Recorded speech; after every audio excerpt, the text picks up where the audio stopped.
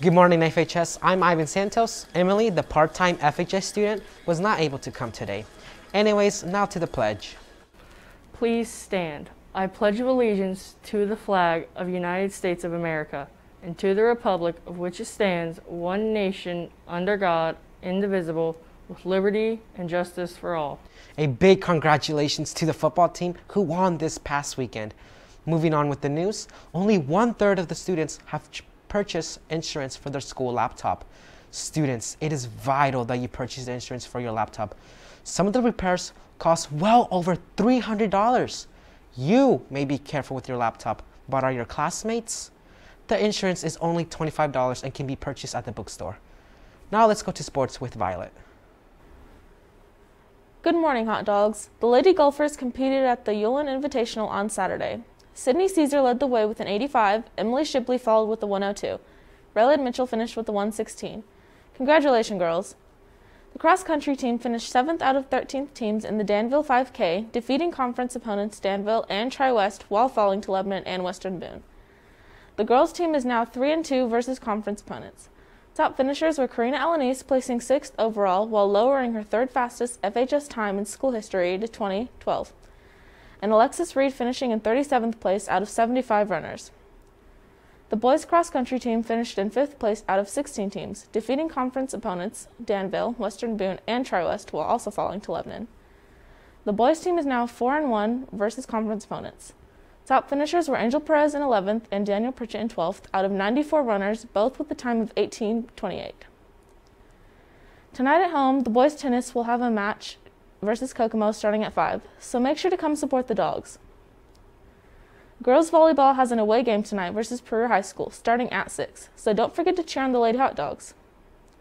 Let's take a break. And now to Ivan. Thanks, Violet.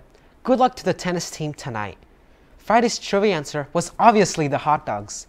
Congratulations to Carly Roberts, who was the first person to get it right. I'm glad many students and staff show their school spirit. Today's trivia is, what was the top speed of Hurricane Irma? This hurricane was massive. Since we have time, the weather today will be a high of 82 and a low of 65. Now, let's go back to sports with Violet. On Saturday, the girls' soccer team played host to Rossville, Twin Lakes, and Tri-Central in the annual Lady Hot Dog Invite. The day kicked off with the Lady Hot Dogs playing county rival Rossville in the early morning match. The goals came from a lot of different players, with several of them scoring their first career varsity goal. The win moved the Lady Hot Dogs into the championship game against the winner of the Tri-Central versus Twin Lakes game. This was the first time since the 2012 season that the Lady Hot Dogs have won their own invite. The win moves the Lady Hot Dogs 4-1 on the season, with their next game coming on Wednesday, when they travel to Sheridan for a varsity game. The football team has made improvements and grown every week over the past 2 years. The seniors that have come before made tremendous sacrifices as they worked to rebuild this football program.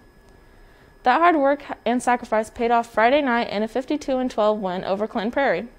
Our guys believed in their ability, had confidence in each other, and focused on the details to end a 1,050-day famine. Riley Goodnight led the offense with the 266 total yards and 4 touchdowns. The defense was led by Vlad Carreras, who did it all. He had 10 tackles, 4 tackles for loss, a sack, a fumble recovery, and a blocked punt. Ivan Duarte had the ball snapped over his head when they tried to punt and ended up taking 60 yards for a touchdown. Dakota Bailey also added his first career PAT. Good job, guys. That's it for sports. Now back to Ivan. Thanks, Violet. Congrats to the girls' soccer team for the big win. They definitely deserve that trophy. For lunch today, it'll be a hamburger with fries. Also, a happy birthday goes out to Alexis Angelis, Pedro Lopez Hernandez, Brenton Macias, and Skylar Phillips. That's it for today's news. Make sure to mask up and stay safe.